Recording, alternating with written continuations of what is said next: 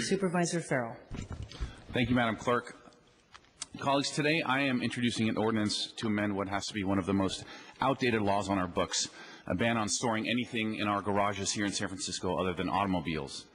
This legislation came directly from constituent feedback on a new, more user-friendly platform for our city's charter and codes that launched recently called SanFranciscoCode.org.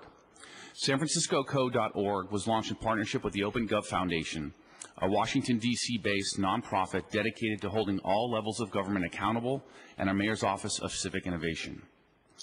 SanFranciscoCode.org is part of a broader initiative that first launched last September with the OpenGov Foundation that sought to bring San Francisco's laws and policies directly to our residents.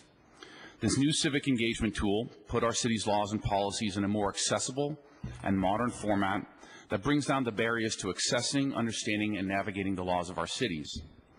We do live in the global center of technology and innovation here in San Francisco, and I believe it's incumbent upon everyone here in City Hall to find ways for technology not only to impact our residents' daily lives, but also drive further civic engagement. The law I'm introducing today is very simple and straightforward. We have a law currently on the books that states private and public garages shall be used only for the storage of automobiles. This law doesn't make sense, it's outdated, and certainly discriminatory towards bicyclists and other people that store personal items in their garages.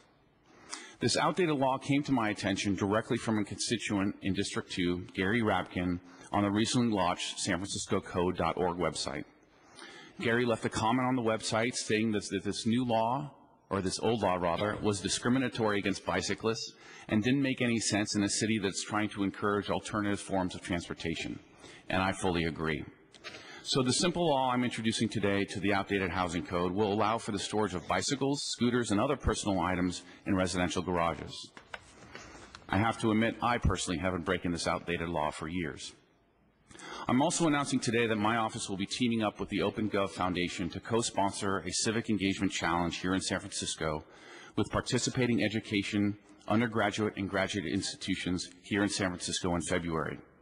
The Civic Engagement Challenge will ask students at these participating institutions to focus on policy issues that matter to them and to submit ideas for new policies, laws, or updates to outdated policy and laws here on the books in San Francisco. We'll be partnering with an often underrepresented and often unheard voice here in City Hall, our city's youth. The best submissions will be selected to earn scholarship funds to be used for the purpose of educational costs. And I've also pledged to introduce the winning idea or ideas here at the Board of Supervisors, so long as it's based on good policy and something that will benefit everyone here in San Francisco.